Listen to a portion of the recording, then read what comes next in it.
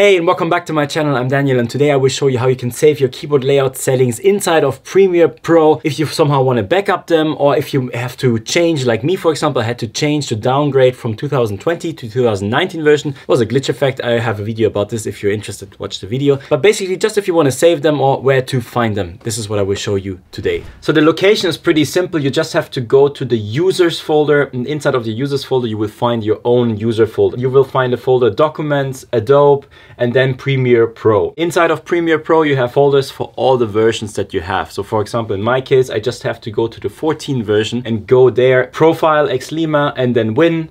And then inside of this folder I can see my own created profile. So now I copy this one and I go into the version 13 and I can place it on the same location under 13.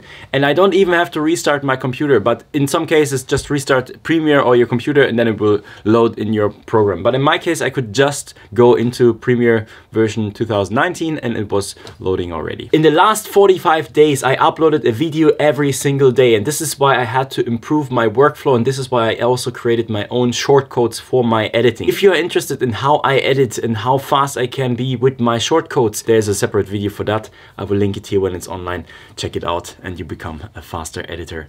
That's it for today. Super simple and short video. If you like it, hit like, subscribe, dingle dingle, the bang bang bang. You know what to do, and we see us tomorrow because I'm Daniel. Bye.